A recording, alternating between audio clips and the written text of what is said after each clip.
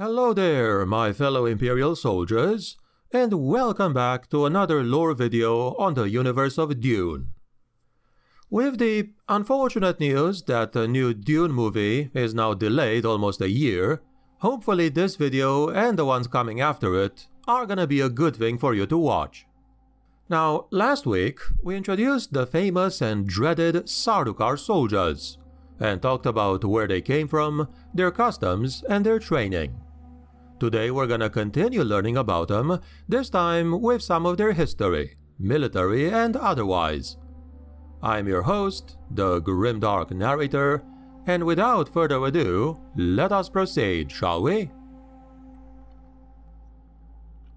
Right before the famous Battle of Corin, the Sardaukar were being used as mercenaries by another house called Megara, or Megara if you will. This was not a very good decision on part of House Megara, because it would trigger a chain of events that brought the prominence of the Sardaukar into being. After they conquered Megara, the Sardaukar rejoiced at the chance to leave Salusa Secundus in force, with an energy and a gusto that put to shame even the most fanatical of the Butlerians. Using captured vessels, the Sardaukar seized a wide sector in the vicinity of Megara.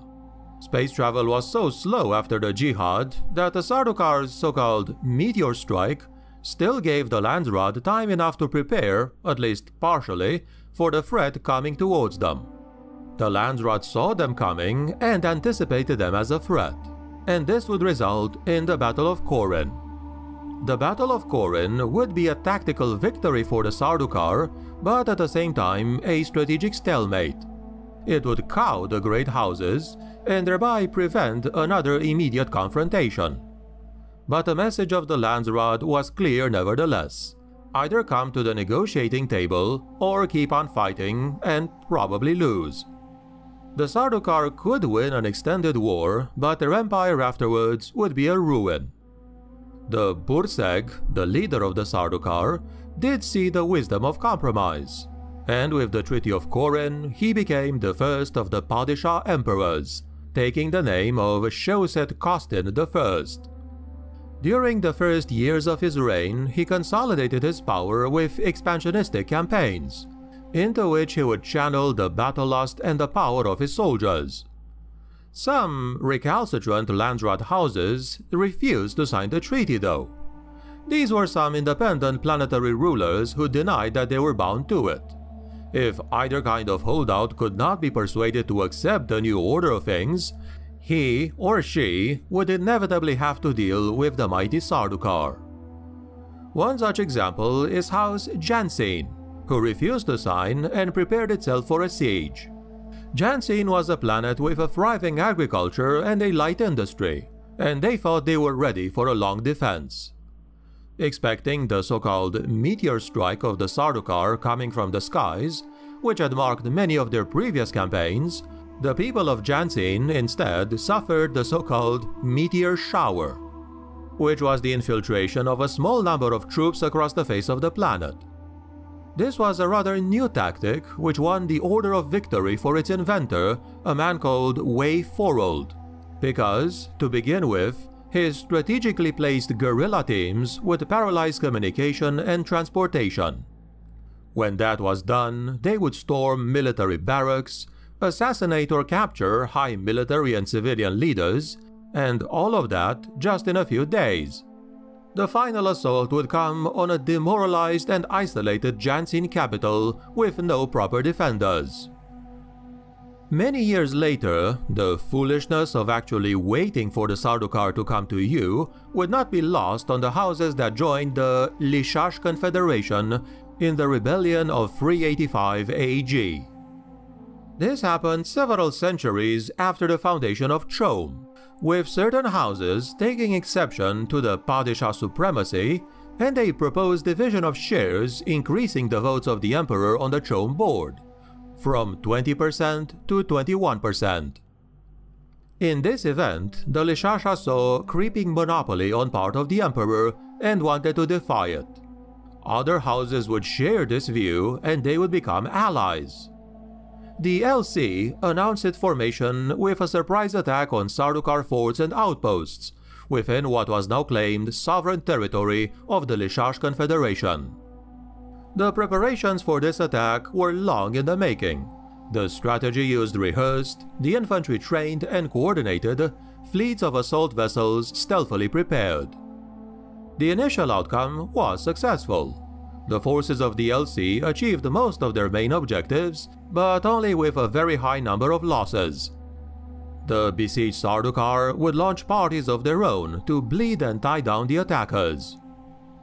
Nevertheless, the forces of the LC did somehow manage to capture several Sardaukar officers alive, a feat which at the time was nigh on unheard of. When the LC staff offered them as hostages, the regent Henley replied, "Let them drink blood." This was a cryptic answer that the LC did not understand, but the Sardaukar did. Some of them would tear out their own throats with their fingernails, but many of them died attacking their captors with their bare hands. Henley would then gather a great fleet of Landsraad armies spearheaded by Sardaukar shock units. The Sardaukar were to recapture the forts and the outposts that were conquered, with the armies of the Landsraad to invade the other LC planets. The regent Henley would make a bloody example of many of those planets.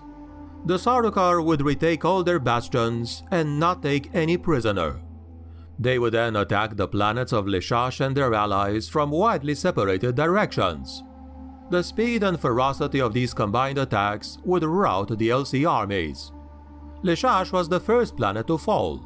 Their major cities were burned, their rulers executed in public, and their citizens indiscriminately butchered. Seeing all this devastation, the allies of the LC would sue for mercy, in the beginning without success. One by one, they were getting trampled by the Sardaukar. But then, a Landsraad general called Tomig, sickened by all this carnage he was observing, objected to the regent and his orders. And with that, Tomig returned to the Landsraad and disbanded the Landsraad army. True to the quick-witted nature of the Sardaukar, Henley did not try to force his orders. Many observers believe that he welcomed the protest of Tomig.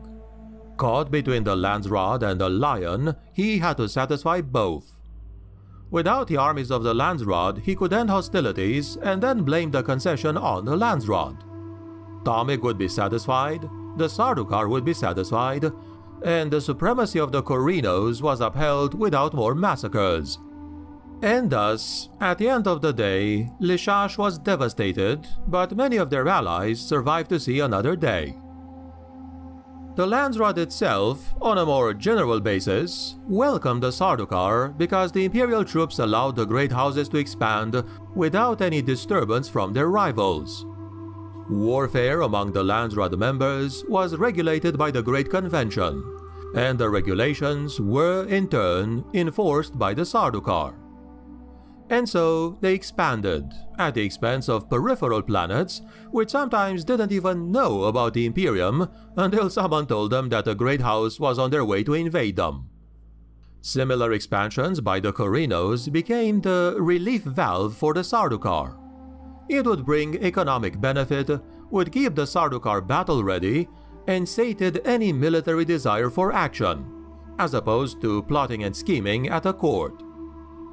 A few other notable actions and events that the Sardaukar took part in include: in 445 AG, Saudir IV organized a revolt of the provincial Sardaukar and took the throne in a brief battle that deposed and exiled Shosed II.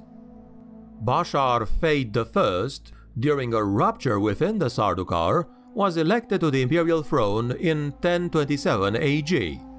Sardaukar rebel factions would join Demetrios IX Atreides and Paulos II Atreides, who tried organizing a resistance to his rule. If you want to know how that ended up, do watch my House Atreides history video. Sardaukar commander Harmhab would murder Emperor Basil III in 2391 AG and usurp the throne, claiming the title Harmhab Menemtahe VI. Atreus Atreides, a descendant of Estil I, would rally the Sardaukar around his cause and mount a coup d'etat in early 4555 AG, proclaiming himself as emperor. As millennium after millennium passed, the lowly origin of the Sardaukar as a cattle-herding tribe on an infertile jungle planet was all but forgotten. Salusa Secundus became famous as the prison planet of the emperor, not the world from which the Sardaukar had escaped at the first available opportunity. However, if you are more poetically inclined, you could say that both the planet and the tribe deserved each other. And after 87 centuries after their separation, they would be reunited, under the orders of Emperor Muad'dib. As the Sardaukar were a key element in maintaining the imperial hegemony of the Corrinos, by the time of Emperor Shaddam Corrino IV, the guy ruling in the present-day story of Dune, they had become overconfident and arrogant. The mystique of their warrior religion had been deeply undermined by cynicism. The decline of the Sardaukar was attributed to three major factors, also set during the reign of Shaddam IV. First, the increase in the rank of Burseg had swelled, making the Sardaukar corps very heavy with officers.